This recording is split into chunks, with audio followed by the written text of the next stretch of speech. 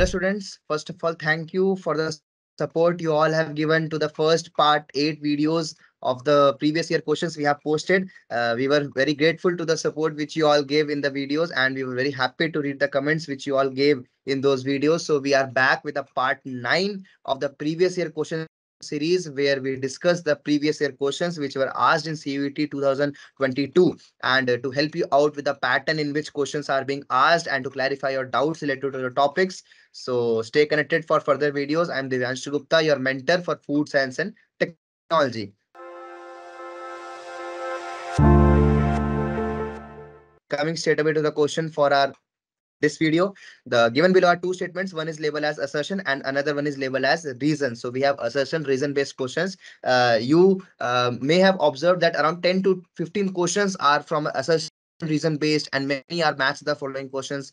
Then we have true false based questions. So first we have is fermentation is a sustainable method of food preservation. Yes, because it is utilizing your various byproducts which are released by your processing industries. Then fermentation process requires low energy input in processing. Yes, it is also true, because there is not very much energy input which is required in processing during your fermentation steps. It's all your microbes which are working. So both A and assertion and reason are true, and reason is the correct explanation of A. This question was asked in CUET 2022.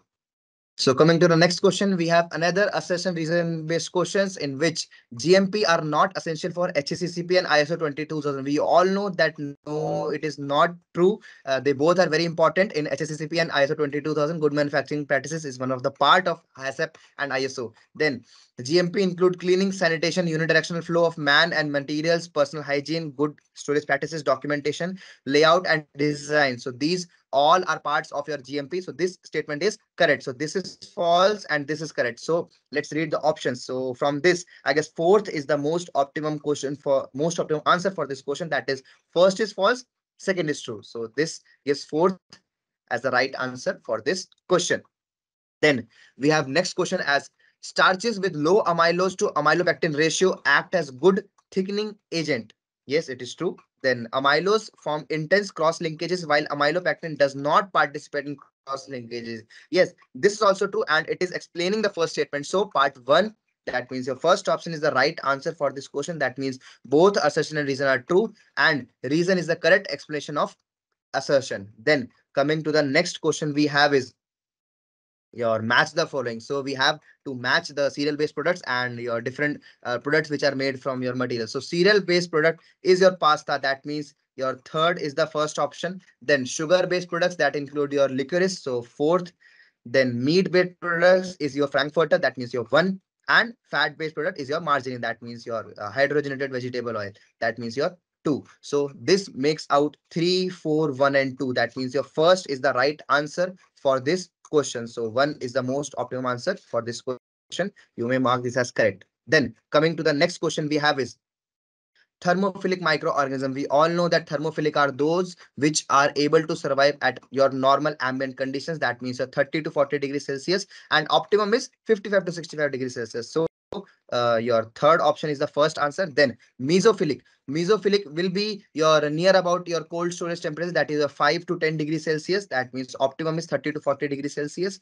Then difference is there in psychrophilic and psychrotropic. You should be very well clear about this also, because psychrophilics are those which grow at below 0 to 5 degrees Celsius, but the optimum is 12 to 18 degrees Celsius.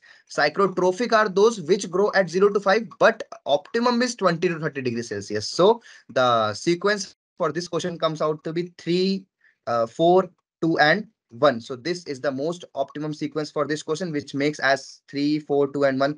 Uh, C part as the right answer for this question. Then coming to the next question, we have different types of a farinograph, extensograph, solvent retention capacity, and amylograph. This is from your wheat unit where we check the different qualities of your starches. So for this question, farinograph is the water absorption and mixing requirements for your dough development. Then for extensograph, it measures the resistance to extension and elasticity of dough.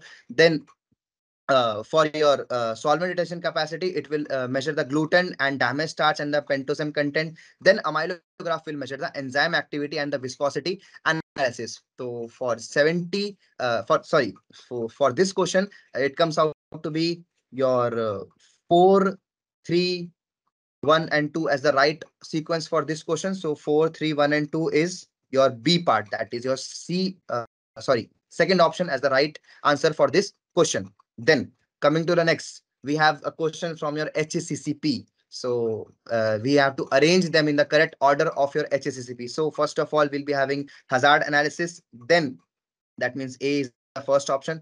Then we have to establish critical limits. That means D is the next sequence for this. Then we have corrective action. That means your B. Then we have verification. That means your C. Then we have validation. That means your last step. That is your E. So A, D, B, C, E is the correct sequence for this question. A, D, B, C, E is your third part. That means the C option. And this question was also asked in 2022. Then coming to the next question. That means your last question for this series is arrange the order of events during pickle production. So for pickle production, first of all, we have to wash the fruits and vegetables which we want to make pickle. Then we have to go for size reduction. That is a very important step because you cannot use the whole vegetable for making pickle. Then we have to go for brining. That means we have to write the sequence also. So A is the first, then we have brining, that is your C part. Then we have to go for pickling. That means your B part. Then we have your addition of preservatives. You have to add any preservative like your vinegar or your oil if you want to add, then any other artificial preservatives which you want to add, chemical based or microbial based if you want to add, then you can add them. So E is the next step, and then is your packaging. So packaging is always the last step, and we discussed that in packaging unit also. Very often these questions will have the packaging as a last step, so that can be also like in this question you can see that D is the last step. So straight away, if you can see that D is the last step and packaging is the last option, so you can straight away mark first as the right answer. But we have to check with the other options also in order to make sure that you are marking the right answer. You should not be in hurry and you should read the questions properly before marking any answer. So this is the correct sequence for this answer. And here we end all the questions of our CUET, that is your 2022. So next series onwards, we'll be coming on to the questions from 2023. So this was all which we covered from CUET 2022. We had a detailed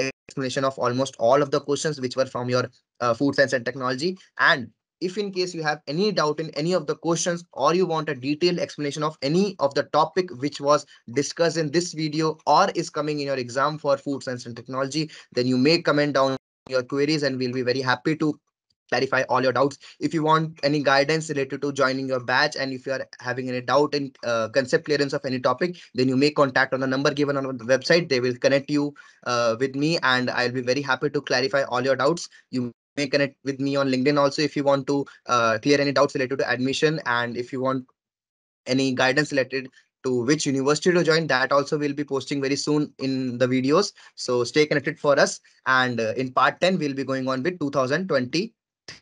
So stay connected with us, and all the best for your exams. So that was all for this video. This was Divyanshu Gupta, your mentor for food science and technology.